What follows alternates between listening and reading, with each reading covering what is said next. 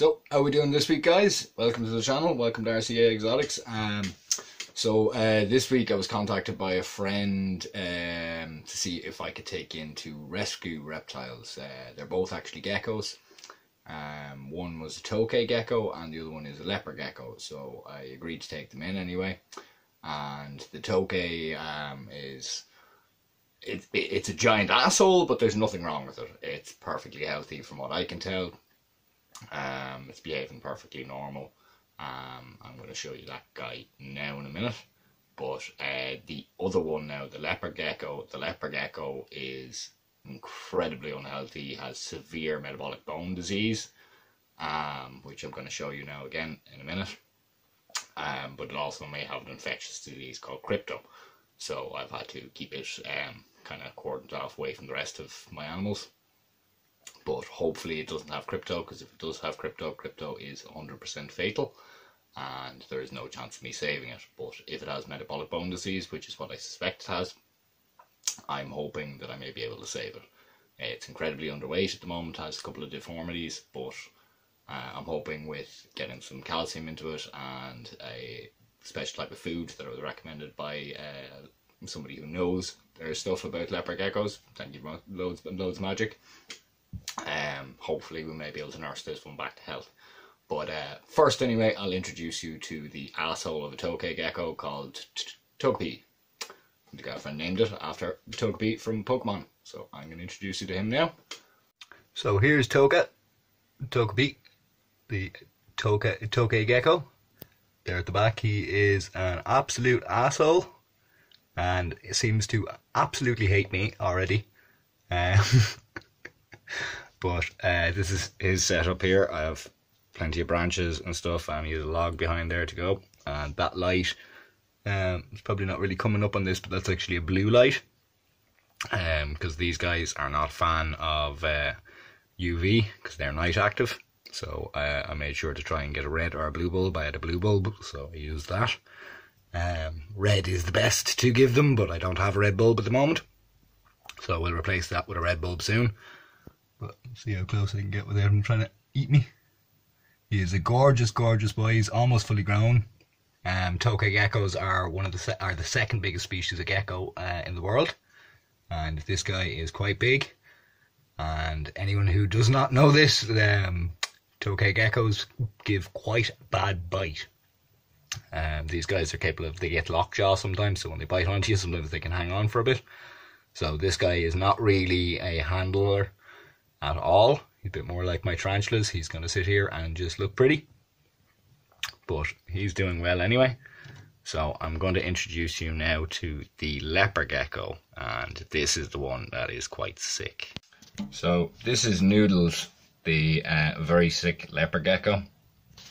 As you can see, he's not really able to open his eyes very well. He has a bulge on the side of his head there. His body is very thin. His tail is deformed to hell, toes deformed. He's actually quite, or she is actually quite active, which is good. But again, because at the moment I'm not sure if it has this crypto thing, so I am avoiding touching it as much as possible, and anything that does come in contact needs to be decontaminated, just in case it infects anything else in my collection. Because crypto is infectious to most other reptiles. And I do have another leopard gecko here, so I definitely do not want to get that one sick. But hopefully we are going to be able to nurse this guy back to health. I'm going to keep you guys updated on it as it goes. As you can see, she's quite alert. You know, she's quite active considering how sick she is. But you can see that tail is just so deformed. And obviously not as fat as a normal leopard gecko should be. I'm not sure if I can get the right angle with the camera here, but you can literally actually nearly see the leopard gecko's spine. It's that underweight. So it has a few issues eating. Obviously with not being able to open its eyes very well. It has issues finding and catching its food, so we're trying to feed it a specialty food called bug pie. Rapashi bug pie. which is a good power food because it has calcium and all sorts of other stuff in it, but I am also giving it a small amount of calcium as well, just to try and get as much calcium into its system as possible. She's a little hide over there. She has gone to the toilet, which is good. The tank is fairly bare other than that, just because of the fact that at the moment this is essentially just a treatment tank. Eventually, hopefully, if Noodles here manages to survive, and I do manage to nurse her back to health, hopefully eventually she can go in with Tobin's, the other leopard gecko, but at the moment I'm not even going to think about that until I can get this one back to health, which could take months, to be honest, but we're going to try our best to save this leopard gecko. And again, anyone in Ireland, if you ever have a reptile, please don't do what these people did and just dump these. These two were dumped outside of a pet shop.